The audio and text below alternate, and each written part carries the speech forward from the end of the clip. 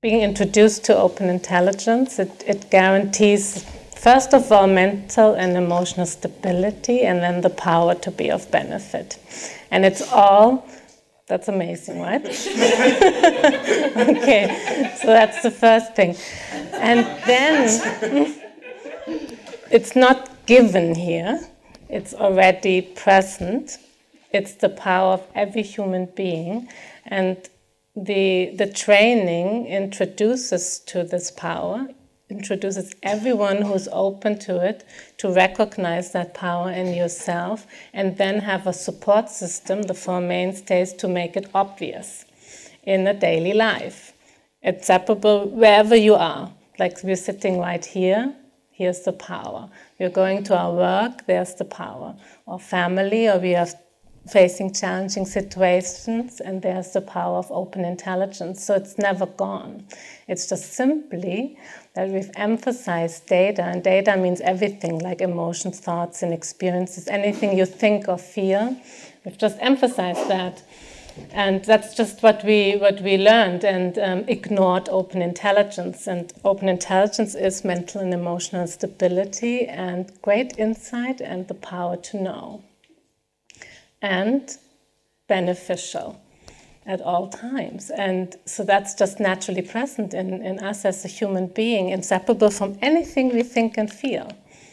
And that's amazing to see that. So everyone sitting here, including the whole world, is that powerful. And it doesn't matter who we are, what background we have, what beliefs we have, what our disposition is, what our preferences are, and what our set of data are, so what our thoughts and emotions are. Everybody has the equal opportunity to recognize open intelligence that is inseparable from all these data, like color blue in the sky. We can say that today so beautifully. It's always the color blue and the sky are inseparable, like data and open intelligence. And to make it so clear with this terminology, it just makes it clear for us in our experience to test it out in our experience. And that's really important. Everybody who's coming to the training, like the first time, you just remember back, what was important is to listen that is possible for a human being to recognize the power, the beneficial power, and what we are capable of, plus that we are testing that in our experience. Like we can't just believe and we want to see it in our experience. So that's what the Balanced View training supports. It says, okay, test it like a scientist in your own life, in your daily life. And it's easy because easy it is because you can do it wherever you are, like just right here. So you have lots of thoughts, or maybe you don't have any thoughts at the moment, or some emotions here and there, some strong ones, or physical sensations, right? They also all data. So recognize open intelligence, just one moment at a time, shining through all data, just inseparable from all data. And to keep it that simple, moment by moment, don't make it into a state, like it has to look this or that way. Again, it's really letting everything be as it is. And that's where the power is, in a total self-release. Then now you have a next thought, and the next emotion. And like just hearing that, you know, that's, wow, it is simple. It's right there. The power is right there. And then we decide to not emphasize data anymore. It's just like that. We are not going to emphasize any data. It's open intelligence. It's where it's at. And then we see the power. And that's what we exemplify to people. I see, there's not, you know, whoever is open to seeing a full commitment to not going anymore with this kind of thing. Like, how can you rely on data and experiences? It's ever changing. The data are just all over, and that's really open intelligence and all data. I mean, just look at it. And then to rely and find stability there, it's just impossible. Like, how did you wake up this morning? How are you now? Like, if you look at your data, you'll never find first of all, equality of experience, and then some kind of stability. So these qualities and these powers are not found in the labels and descriptions of all data. And that's where you first get really clear what it means true equality.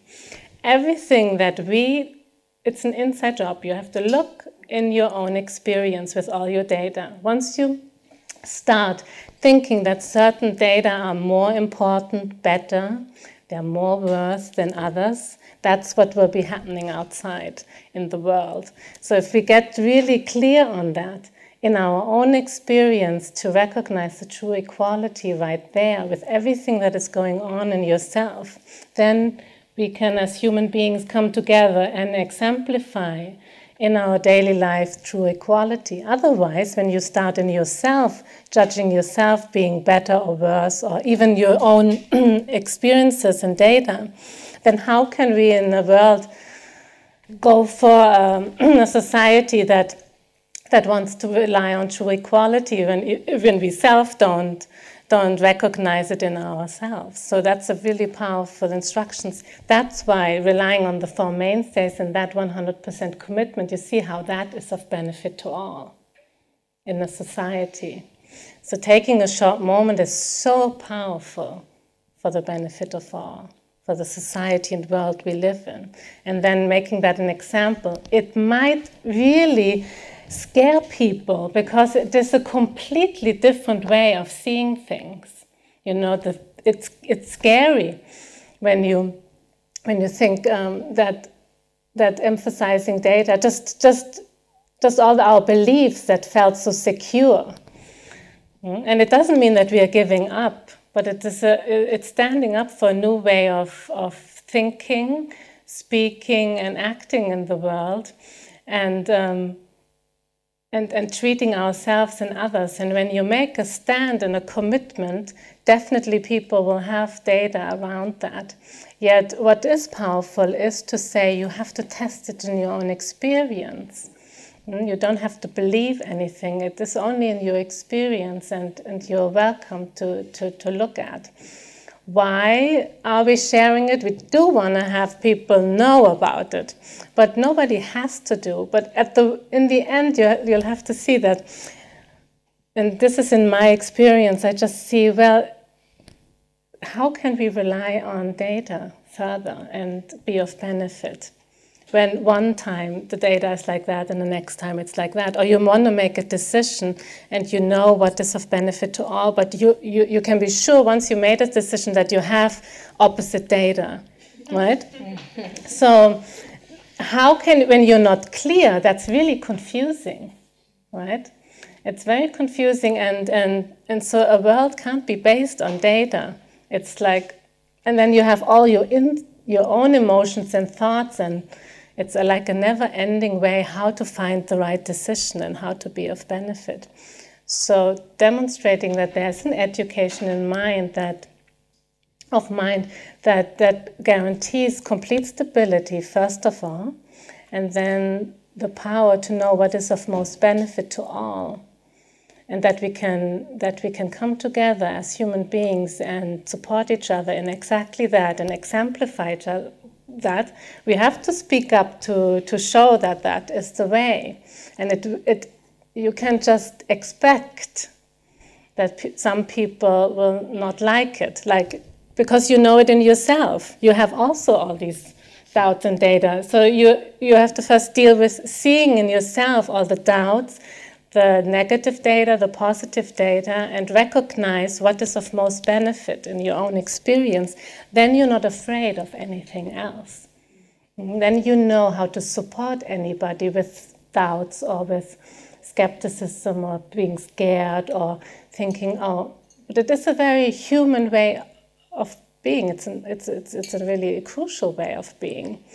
And like when Candice talks about the ship turning, you know exactly what that means, because we can't go on anymore with relying on data.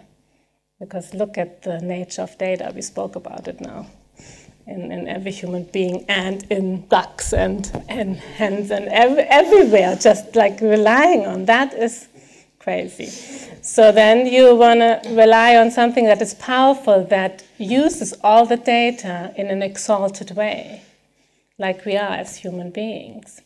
And then demonstrating that to everyone in a way that makes it very natural.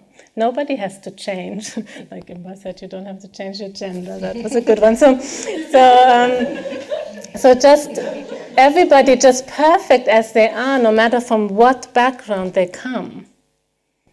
Don't have to give up anything, but commit to not relying on such a primitive way of data, emphasizing data. So once that gets clear, then you have to show that in your example with a strong commitment, and that's very inspiring.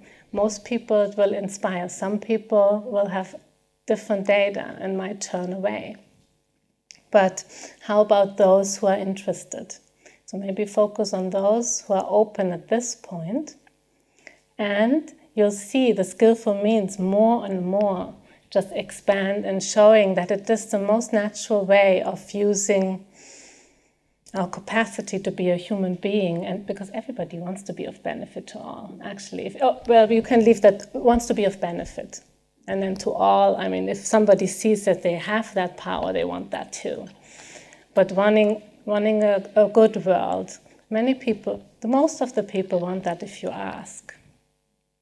And then being so assured in a way that works.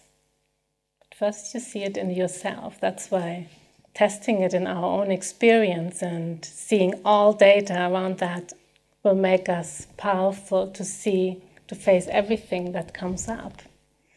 So just to make it just to make really clear what it means to emphasize data, what the effects are, and then seeing in our experience, I mean, we know the result of relying on open intelligence is extremely powerful, and that wherever we are, we can, in our business or in our daily life, and to exemplify that in your business with such an assurance, that will attract many people wanting to work with you, because there's nothing going on like all kinds of stories or blaming. You're empowering everybody in their gifts, strengths, and talents. Like, just imagine a place where you come and work, and only your power is seen, and your strengths and talents, and wanting everybody to thrive. And if that's what you empower yourself. That's true self-leadership, and then you suddenly exemplify that in your business. That's amazing. Everybody will want to work there. Because it's not about making people small, putting them down, saying, oh, you did that again. It's an environment of total respect and openness, and that's possible. We can create that wherever.